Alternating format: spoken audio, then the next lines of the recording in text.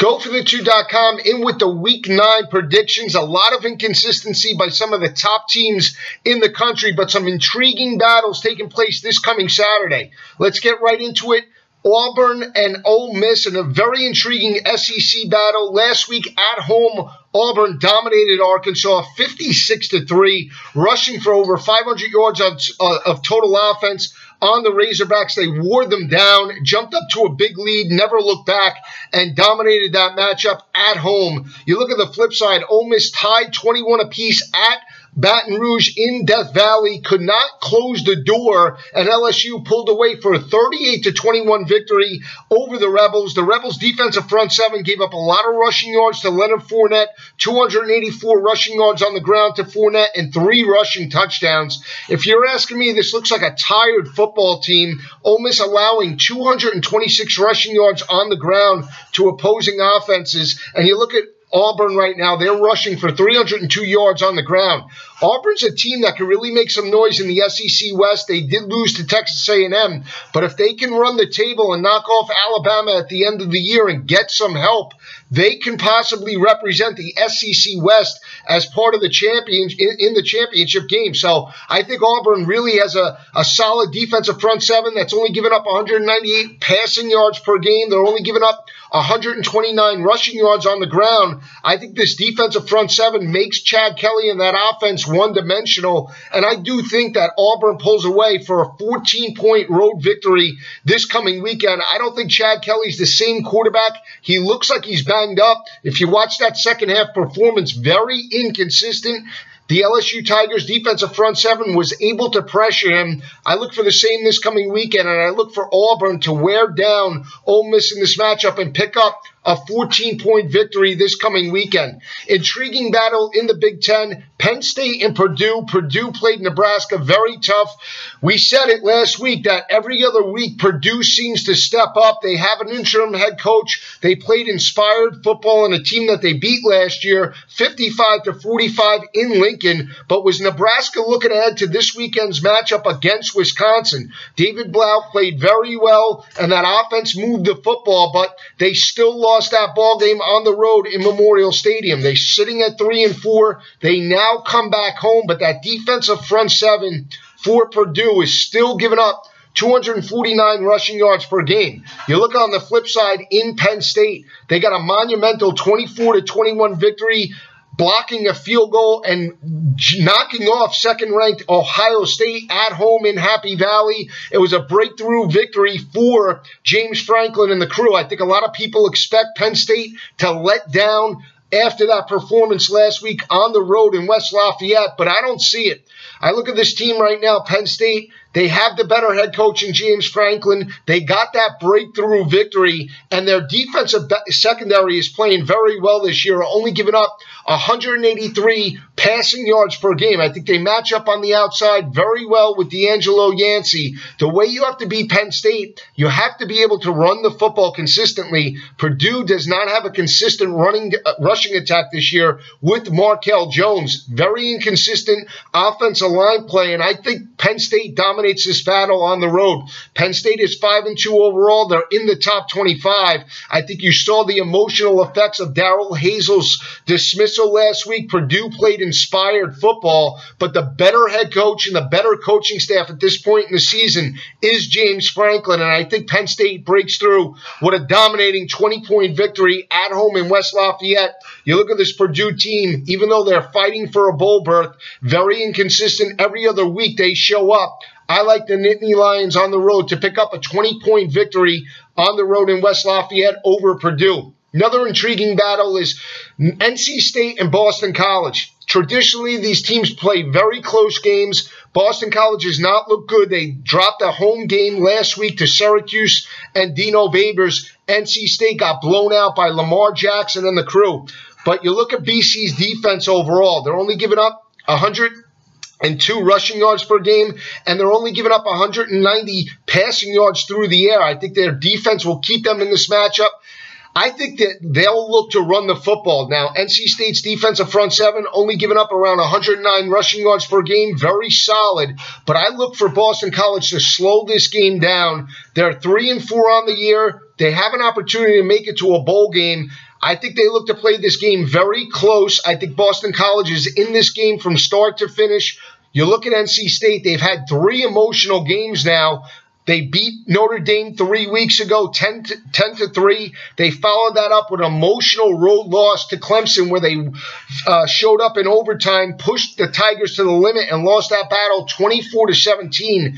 They then went on the road to face Lamar Jackson, a speed team, and he tore them up and really dismantled that defense. They now come back home and face a blue-collar offense and defensive line in Boston College. I like Boston College to keep this game close. In the end, I think NC State does pick up a very close victory. I think it's a 7-point victory over Boston College, but the Eagles are in this game from start to finish. Another ACC battle is Louisville and Lamar Jackson. Now they're the front runners to possibly make the top 4 for the playoff this year. After that loss by Ohio State, they were sitting at number 7. Texas A&M lost to Alabama. Number 2, Ohio State lost to Penn State. So now Louisville's in a position to really make some noise. But they go on the road to Charlottesville, and Virginia under Bronco Mendenhall playing gutty-inspired football. When you look at Louisville in this matchup overall, over the last couple of years, it's been a very close series. Louisville won last year at home 38-31. 2 years ago, Bobby Petrino lost this matchup to Mike London 23-21. There's no doubt in my mind that Louisville wins this game, but I think it's a lot closer than people think. I think it's about a 17-point game. I like what I see out of the team in Virginia. They're able to move the football through the air. They're passing for 268 yards per game. And I expect Virginia to be in this game from start to finish. I think it might be a 2-touchdown game for much of the way. And in the end, they lose about a 17-point victory. Even though Louisville's averaging 52 points per game, I think there's a tough road task for Louisville. I don't think they dominate the way they did in recent weeks. Virginia plays Louisville very close this coming weekend and loses a 17-point ball game to the Cardinals this coming weekend in Charlottesville. Another intriguing battle takes place at night in Williams-Brice Stadium. Tennessee goes on the road coming out of a bye week to face South Carolina and Will Muschamp. South Carolina has played very tough at home this year. They're only giving up 21 points per game.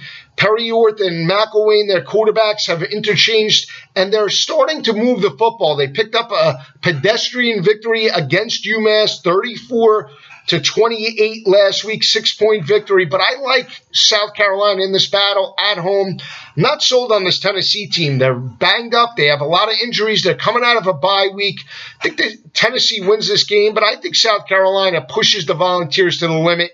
It's a rivalry game. It's a conference game. The Gamecocks will be looking to be bowl eligible and possibly pull off the upset in Williams-Brice. Very difficult atmosphere to play, and I'm not sold at Josh Dobbs at the quarterback position. Tennessee's defensive front seven giving up over 200 yards rushing per game. Look for Will Muschamp and the Gamecocks to run the football between the tackles, and I think South Carolina loses a very close ball game. I say it's in the area of 3 to 4 points. The Volunteers pick up a 3 to 4 point victory on the road in Williams-Brice. Gamecocks keep that game very close this coming weekend. Another intriguing battle in the Big 12 is Kansas State and Iowa State. Kansas State picked up a 24-21 victory over Texas.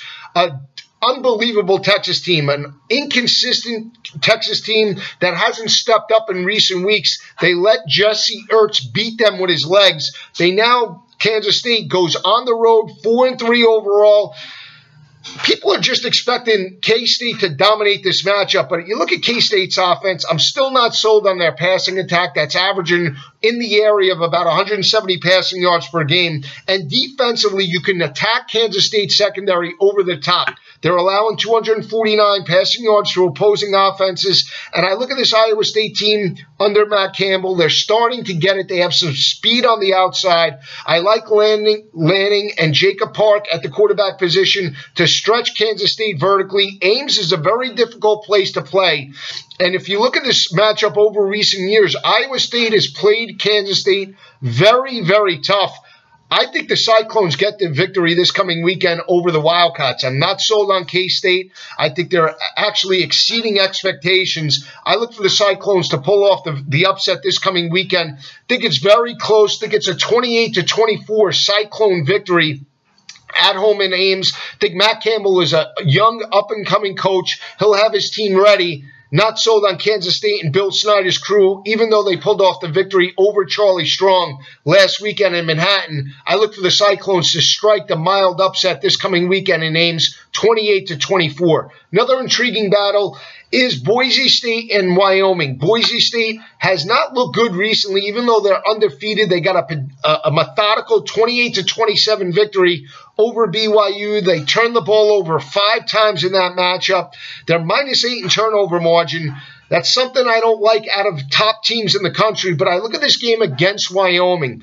Wyoming giving up a lot of yards passing. They're allowing 299 passing yards to opposing offenses. I look at Brett Rippon. I look at that offensive line that's protecting him. And I look at the lack of pass rush out of Wyoming this year. Only 15 total sacks on the year. You look on the flip side, Boise State's one of the top sack teams in the country, top 3rd in the nation. And more importantly, I think they have a balanced offensive attack that can wear down Wyoming.